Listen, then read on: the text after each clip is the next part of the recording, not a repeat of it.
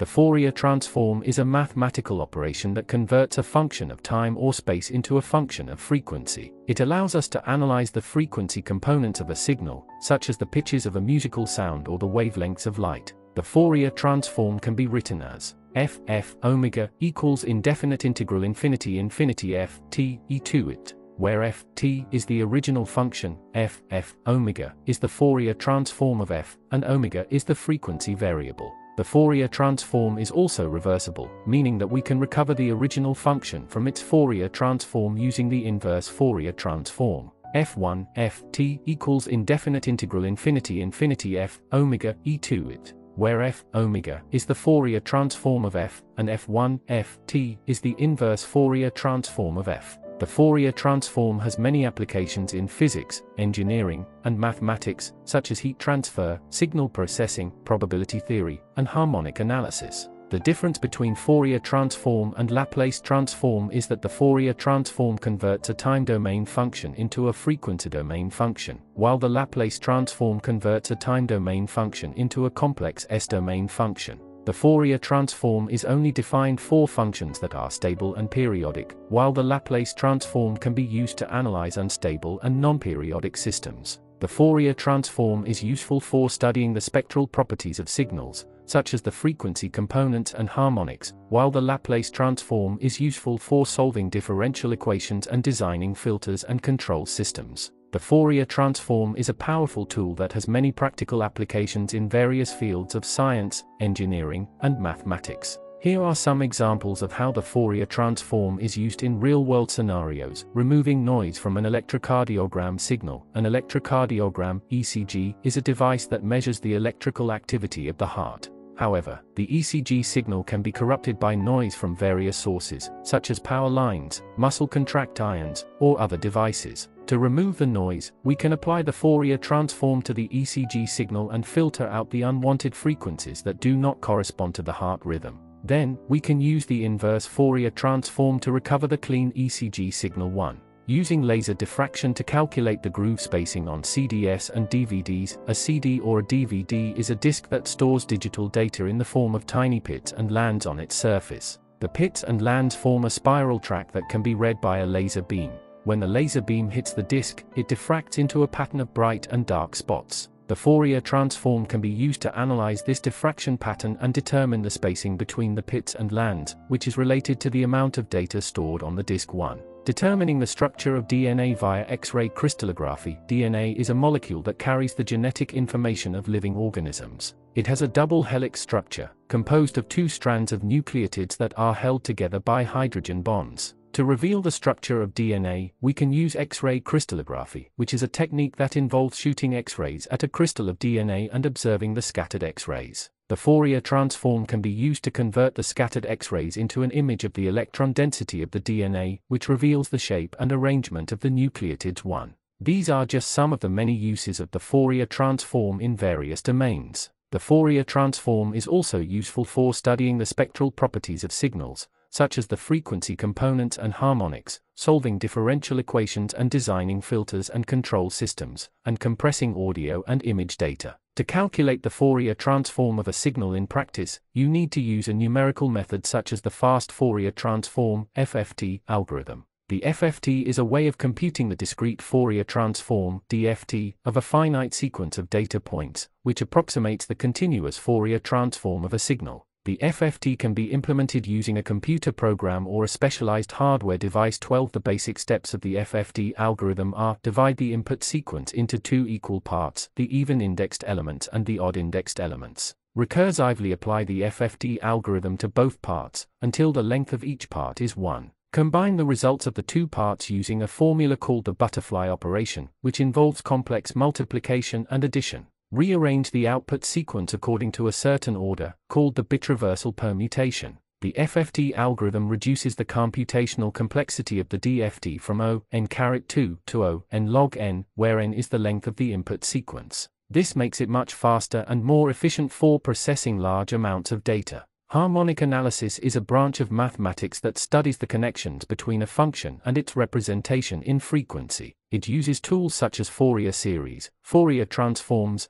and other generalizations to decompose complex functions into simpler components that are sine and cosine terms. These components are called harmonics, and they reveal the frequency characteristics of the function. Harmonic analysis has many applications in physics, engineering, and mathematics, such as analyzing sound waves, electric currents, tides, machine motions, and more. 12. One of the main goals of harmonic analysis is to understand how different types of functions behave under various transformations, such as translation, dilation, rotation, and modulation. For example, some functions are invariant under translation, meaning that shifting them by a certain amount does not change their shape or value. These functions are called periodic functions, and they can be represented by Fourier series. Other functions are invariant under dilation, meaning that stretching or shrinking them by a certain factor does not change their shape or value. These functions are called self-similar functions, and they can be represented by wavelets. 13. Another important aspect of harmonic analysis is to study the convergence and approximation properties of the frequency representations of functions. For example, how many terms of a Fourier series are needed to approximate a function with a given accuracy? How fast does the Fourier transform of a function decay as the frequency increases? How smooth or regular is a function based on its Fourier coefficients? These questions are related to topics such as summability, interpolation, lacunary series, and quasi-analytic classes. 13. Harmonic analysis is a rich and diverse field that has connections with many other areas of mathematics, such as number theory, representation theory, complex analysis, differential equations, and functional analysis. It also has extensions to more general settings, such as abstract harmonic analysis on topological groups and non-commutative harmonic analysis on non-abelian groups. The fast Fourier transform (FFT) is an algorithm that computes the discrete Fourier transform (DFT) of a sequence, or its inverse, IDFT. The DFT is a mathematical operation that converts a function of time or space into a function of frequency. It allows us to analyze the frequency components of a signal, such as the pitches of a musical sound or the wavelengths of light. 1. The DFT is defined as xk equals n equals 0 sigma n1 xne2 in /n. Where xn is the input sequence, xk is the output sequence, n is the length of the sequence, I is the imaginary unit, and k is the frequency index. The inverse DFT is defined as xn equals n1 k equals 0 sigma n1 xke2 in /n. The DFT can be computed by applying the definition directly, but this is very slow and inefficient. It takes n2 operations, where n is the length of the sequence. The FFT is a fast algorithm that reduces the complexity to O log n, which is much faster and more practical for large sequences. 1. The FFT works by exploiting the symmetry and periodicity properties of the complex exponential functions. It divides the input sequence into smaller subsequences, and then combines them using a formula called the butterfly operation. The FFT can be implemented using different methods, such as the radix 2, radix 4, or mixed radix algorithms. The most common FFT algorithm is the Kulichevsky algorithm, which uses a divide-and-conquer approach to recursively break down the sequence into pairs of even and odd samples. 12. Here is an example of how the FFT works for a 4-point DFT. xk equals n equals 0 sigma 3 xne2 in /4.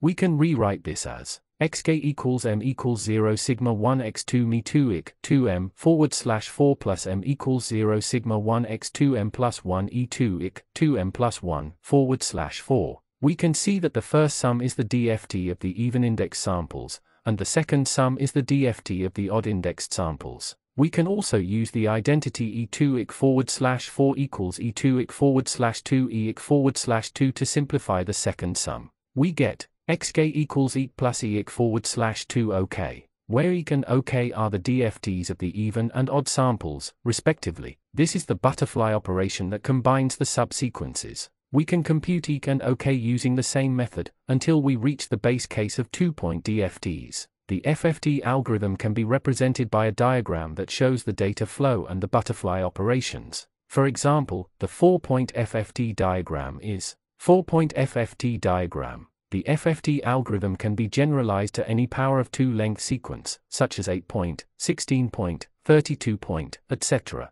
The FFT algorithm can also be extended to non-power of 2 length sequences, using methods such as prime factor, radar, or Bluestein algorithms 12. The FFT is a very useful and powerful tool that has many applications in science, engineering, and mathematics. Some examples of the FFT applications are signal processing. The FFT can be used to filter, compress, encode, decode, modulate, demodulate, and analyze signals, such as audio, video, radio, radar, sonar, etc. The FFT can also be used to perform spectral analysis, which reveals the frequency content and characteristics of a signal. 12. Image processing. The FFT can be used to perform image enhancement, restoration, compression, encryption, watermarking, and recognition. The FFT can also be used to perform image analysis, such as edge detection, segmentation, feature extraction, etc. 12. Numerical analysis. The FFT can be used to solve partial differential equations, such as the heat equation, the wave equation, the Schrödinger equation, etc. The FFT can also be used to perform numerical integration, interpolation, differentiation, and convolution. 12.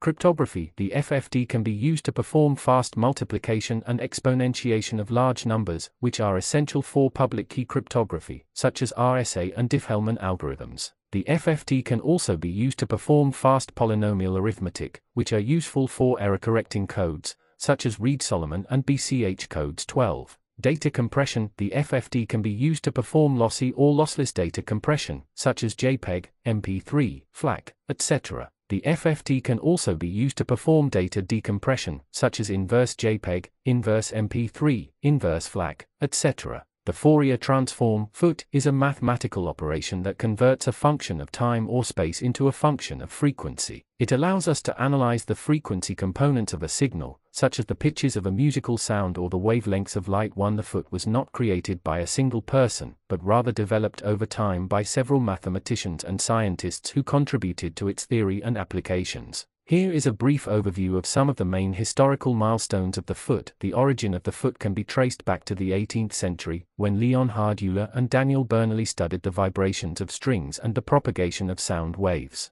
They discovered that any periodic function can be expressed as an infinite sum of sines and cosines, which are called the Fourier series. 2. The first to use the Fourier series in the context of heat conduction was Jean-Baptiste Joseph Fourier, a French mathematician and physicist who published his seminal work, The Analytical Theory of Heat, in 1822. He showed that any function that satisfies certain conditions can be represented by a Fourier series, and used this idea to solve the heat equation for various geometries. He also derived what we now refer to as the Fourier sine and Fourier cosine transforms, which are special cases of the FOT. 23. The generalization of the Fourier series to non-periodic functions and the introduction of the FOT as we know it today are attributed to several mathematicians in the 19th and 20th centuries, such as Peter Gustav Lejeune-Dirichlet, Bernhard Riemann, Georg Cantor, Henry Lebesgue, Norbert Wiener, and John von Neumann. They developed the concepts of function spaces, convergence, integration, and measure theory, which are essential for the rigorous formulation and analysis of the FOT. 23.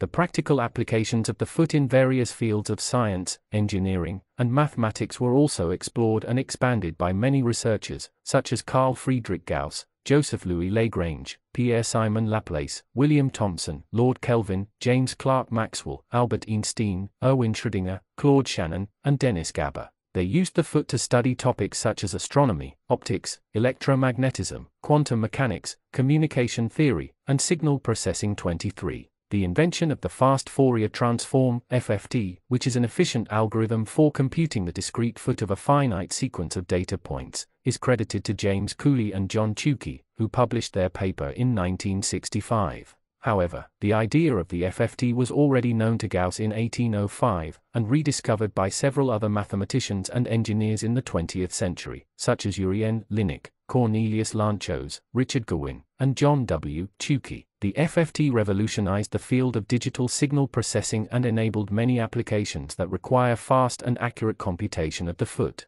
That was all. Goodbye.